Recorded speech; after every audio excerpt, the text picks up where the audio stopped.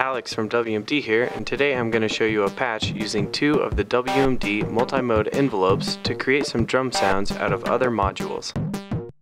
For the kick drum, we are using a sine wave from the PDO running through the Micro Hadron Collider as well as the digital VCA.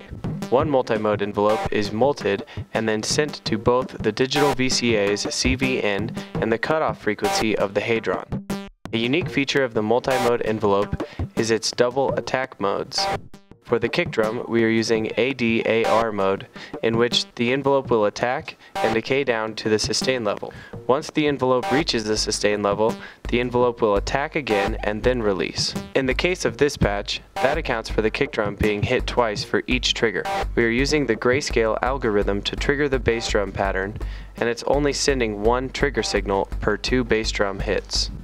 For the snare, we decided to try something a little different. We've got the SSF Quantum Rainbow sending 4 different colors of noise to the 4 inputs of the sequential switch matrix, which is being stepped through rapidly by the 4MS shuffling clock multiplier and its breakout. We are only using one output of the SSM in order to get a sort of fluttering noise sound. The output of the SSM goes to a separate input of the digital VCA, with the other multimode envelope controlling it in ADSR mode. The multimode envelope in this case is being triggered by half notes on the Pro Modular Cloq, which we are using as our master clock for this patch. Occasionally, I'll mute the clock multiplier and the SSM will lock to one matrix to halt the fluttering sound.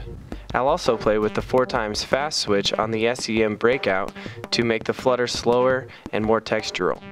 As for the hi-hat, we only have 2 envelopes in the rack, so we just use the hex inverter Mutant hi-hat for 16th note textures about halfway through.